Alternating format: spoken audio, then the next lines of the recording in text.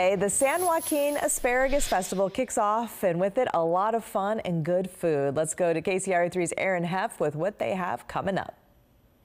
A big weekend in store at the San Joaquin Asparagus Festival, kicking off just moments ago at noon. And speaking of moments, let's take a look back at all the fun moments we had this morning. Don't you wish you were here?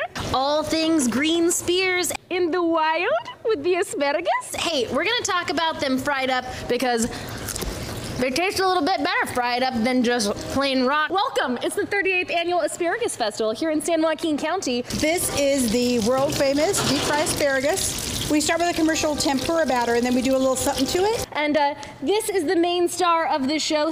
And then we fry it up with magic and love, volunteer love. And then we season it with, again, something a little magical and send it on out to some happy people. Take a look, so beautiful. He did such a beautiful job. There's nachos, there's lumpia, there's pizza. It's edible, it's green, and it is the main event here.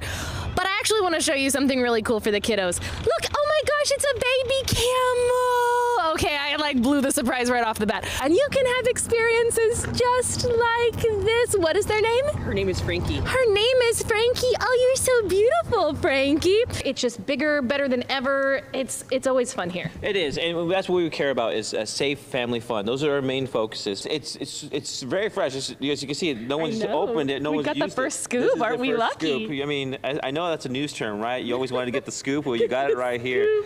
It tastes like a garden. It's beautiful. You're gonna want to try it. And with that, let's finish it off with voiceover because that girl on screen, yeah, her mouth is full. So good. In San Joaquin County, Erin Heft. Oh, KCRA 3 News. so good. Nothing like the fried asparagus. Gates opened a few minutes ago at noon, so it's open now. The festival runs until 10 p.m. tonight, and then it continues tomorrow and Sunday.